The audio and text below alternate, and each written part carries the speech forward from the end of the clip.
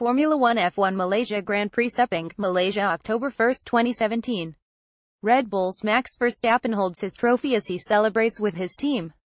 Reuters in London. Reuters Formula 1 title rivals Lewis Hamilton and Sebastian Vettel should both be wary of resurgent Red Bull after Max Verstappen's victory in Malaysia at the weekend.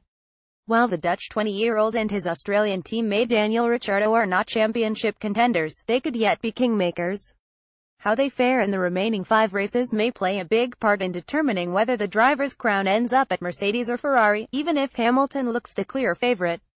With the Briton now 34 points ahead of Ferrari rival Vettel and 125 points left to be won, any further success for Red Bull would help tilt the title toward Hamilton unless he suffers misfortune. Hamilton is almost at the point where a string of second places would be enough for him to be world champion for a 4th time, even if Vettel were to finish first in every remaining race.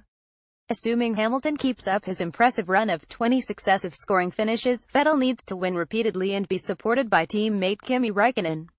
Even then, 3 Ferrari-owned Netpo finishes in succession would still see Hamilton lead the championship into the penultimate round if he finishes 3rd every time.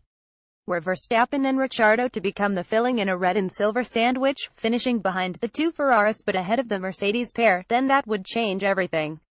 That may just be wishful thinking on the part of Ferrari fans stunned by their team's recent implosion, both drivers colliding at the start in Singapore and then handicapped by power unit problems in Malaysia. Few will need reminding that Hamilton has won the US Grand Prix, a race yet to come, 5 times in the past 6 years and ended 2016 with 4 wins in a row. Yet Mercedes, winners of 9 out of 15 races so far this year, are alert to the danger.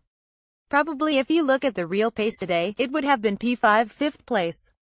And that is worrisome, team boss Toto Wolff said after Hamilton finished 2nd without ever challenging Verstappen. On paper the Ferrari is the fastest car, followed by the Red Bull and then us, the Austrian had observed after qualifying. Had Räikkönen lined up in 2nd place in Malaysia, rather than retiring before the start, and Vettel not been sidelined in qualifying, there is every chance that Ferrari and Red Bull could have kept Hamilton off the podium.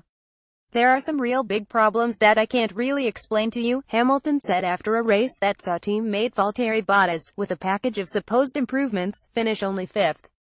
I don't know which one of these next races is going to be good for us, which races are not, but we'll do everything we can to try and stay ahead. Reporting by Alan Baldwin, editing by Peter Graff.